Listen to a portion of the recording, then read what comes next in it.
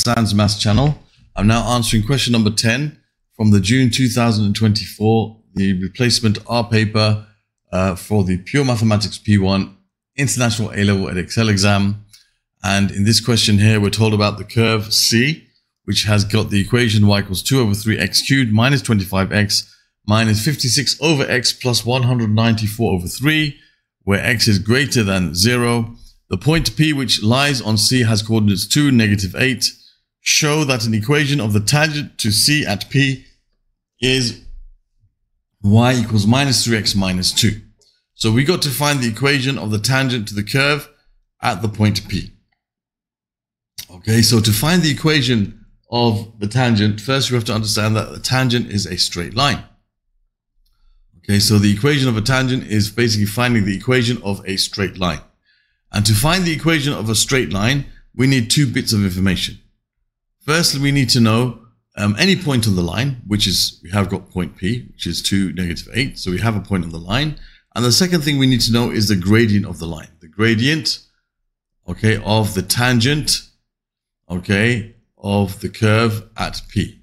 So we need to find the gradient of the tangent at P. That's what we need to find. So I'm just going to draw a random type of curve now here. A tangent to a curve is like a straight line, which just brushes past the curve. And I know the equation of the tangent, so I can kind of like change this a bit. Okay, the equation of the tangent. A tangent is like a straight line which just touches the curve at a certain point, but doesn't cut through it. Okay, so for example, I'm not drawing an accurate diagram, of course, but just imagine this is the point P, which has got the coordinates 2, -8. This would be the tangent, which has the same gradient of the curve at that point. Okay, so we've got to find the gradient. We know that it's -3, but we have to show that. So we've got to find the gradient of the curve at this point. Okay, so that's what we've got to find. Okay, so that's when x equals 2. So what we can do is we can take our equation and we can rewrite this in such a way that it's ready for us to differentiate. Because basically we need to find dy dx, okay, when, okay, at P, when x equals 2. All right, so to find dy dx, we've got to first take this expression and get it ready for differentiation. This term is fine, this term is fine. This one has to be written with the x on the numerator. So you have y equals 2 over 3 x squared minus 25x minus 56 times x to the power of -1 plus 194 over 3. We haven't differentiated yet, we just prepared it for differentiation. Remember, 56 over x is the same as 56 times 1 over x, which is like 56 times x to the power of -1 using the laws of indices. So we need to find dy dx. So we got to multiply by the power. So 2 times 2/3, sorry, this is cubed, sorry. That's a silly mistake there. You got to, that's a 3 here. Very careful. So 3 times 2 over 3. 3 cancel, leave you with 2, and take 1 from the power. So you multiply by the power. So 2/3 times the 3 is 2, and then take 1 from the power. Here, if you take 1 from the power here, it becomes a power of 0. Okay, so you multiply by the power and then take 1 from the power. So you end up with -25, because x to the power of 0 is 1. Any term which has just x, you just drop the x. Here we multiply by the power, so -1 times -56 is plus 56. And here you have x to the power of -2, and the constant term just gets dropped, becomes 0. So this is the gradient function for this curve, and we want to find the gradient when x equals 2. So the gradient of the tangent when at P is when x equals 2. In this is going to be 2 times 2 squared minus 25 plus, I'll write this as 56 over 2 squared. Okay, because 56 over x, 56 times x to the power of -2 is like 56 over x squared.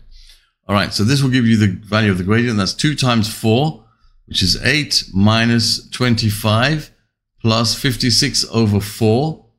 Okay, that's going to be 14, I think. 4 into 5 goes 1 time, remainder 1, and 4 into 16 goes 4 times. And that's going to give you 8 minus 24, 8 minus 25 plus 14. You can say 8 plus 14, that's going to be 22 minus 25 is negative 3. And that's exactly what we were looking for, the gradient to be negative 3.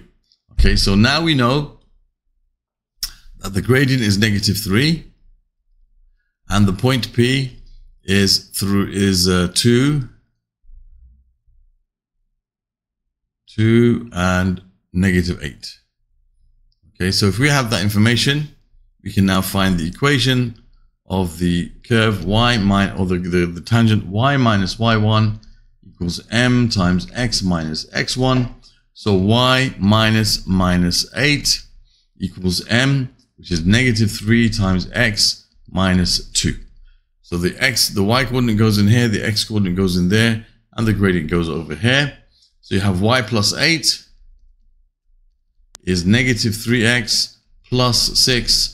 So y equals negative 3x, 6 minus 8 is negative 2, and that's exactly as we had to show. A lot of students like to use this other method where you just write y equals mx plus c, okay, which in this type of question probably works out quite nicely.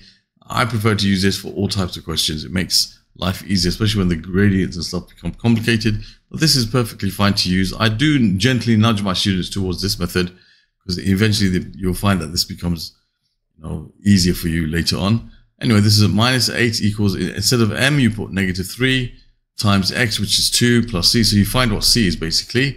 So minus 8 equals minus 6 plus c. So you have to, minus 8 plus 6 is 2. So c is negative 2, sorry. So c is negative 2. And the gradient is negative 3. So we can say y equals mx plus c. So y equals minus 3x minus 2. Same answer. Okay, so that's an alternative way of doing it. But there's the answer to part A. Okay, we found the equation of the tangent to the curve at C. Now, for part B, it says the point Q also lies on C. Given that the tangent to C at Q is parallel to the tangent to C at P, find using algebra and showing you working the exact x coordinate of Q. So we need a few things here, which I'll bring. Okay, so here I have some of the information we need from part A of the question. Equation of the curve, the differential of this equation, the gradient function, the point P coordinates, which is 2, negative 8, and the gradient of the tangent at P, which is y equals minus 3x minus 2. So it says, given that the tangent to C at Q, the tangent to this curve at point Q, is parallel to the tangent to C at P, which means that the gradient of the tangent at Q is going to be the same because they're parallel, so it will be negative 3. That's at Q. Okay, find using algebra and showing you working the exact x coordinate of Q. So we know that at Q, okay, dy dx is equal to negative 3. So we can take our formula for the gradient, which is dy dx equals 2x squared minus 25 plus 56x to the power of minus 2. And we can equate that to negative 3. So we have 2x squared plus 56 over x squared. Okay, minus 25 is equal to negative 3. Add 3 to both sides. 2x squared plus 56 over x squared. And you're going to have plus or minus, 22 is equal to 0. And what we can do here, in order to try to solve this, to get rid of the fraction, we can multiply both sides by x squared to get rid of the fraction. That gives us 2x to the power 4 plus 56 minus 22x squared equals 0. So this is something that we can rearrange, and we can divide by 2, in fact, first. That gives us x to the power 4 minus 11x squared plus 28 equals 0. 2 into 5 goes 2 times remainder 1, yeah, 28. So there we have an equation which is kind of like a disguised quadratic. It's a quadratic equation, but you can treat it like a quadratic because this term is the square of that term. So for example, to make it more familiar, you can say let x equals b. Let me use u. Let x equals u squared. X equals u squared. Okay, so if x is u squared, sorry, the other way around. Let u equal x squared. So I'm going to introduce a letter u. I'm going to call it x squared. So this will be minus 11, okay, u. that means u squared will be x to the power 4. So this is going to be u squared plus 28 equals 0. Now it looks familiar like a quadratic. And we can try to factorize this. Hopefully it factorizes. Let's see. We're going to have two negatives. You have u and two minus signs. And you can see 28 is made of, let's say, 7 times 4. 7 4s are 28. Yes, 7 and 4. Okay, if you add them together, you get negative 11. Multiply them, you get plus 28. Okay, so u is equal to 7 and u is equal to 4. Okay, and therefore now we can, let's have a look.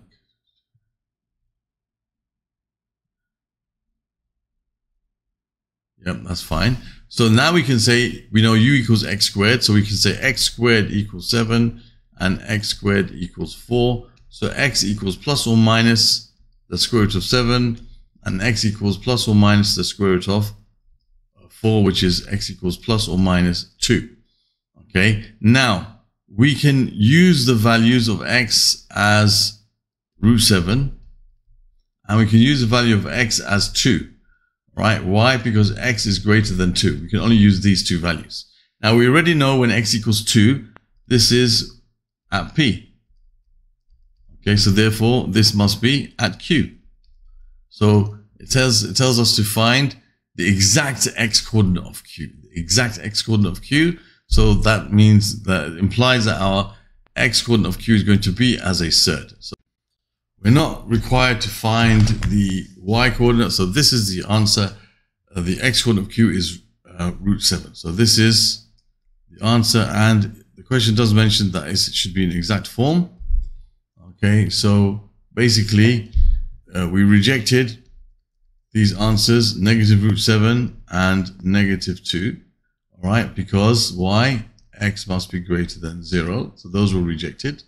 Okay, so we accepted these two answers, which was 2, and we know that already is the coordinate of P, the x coordinate of P, and so therefore the x coordinate of Q must be root 7. Okay, that's a place where the gradient is equal to 3. If they had asked us to find the y coordinate, then we'd go back to the original equation, replace the x with root 7 and find the y coordinate. But in this case, they did not ask us to find it, so that's fine. Okay, there's the answer. They just said find the exact x coordinate of Q. Right, so that completes this question and this paper. Okay, this paper consisted of 10 questions. So if you would like to see other questions from this particular paper, you can go to the playlist on the top right of the screen at the end of this video. Other questions from the topic here of differentiation and its applications from P1, you can find in the playlist in the bottom right of the screen. You can subscribe to my channel by clicking on the link down here, and at the top you'll see a link to a video which shows you how to find what you're looking for in my channel efficiently. Thank you for watching and see you soon.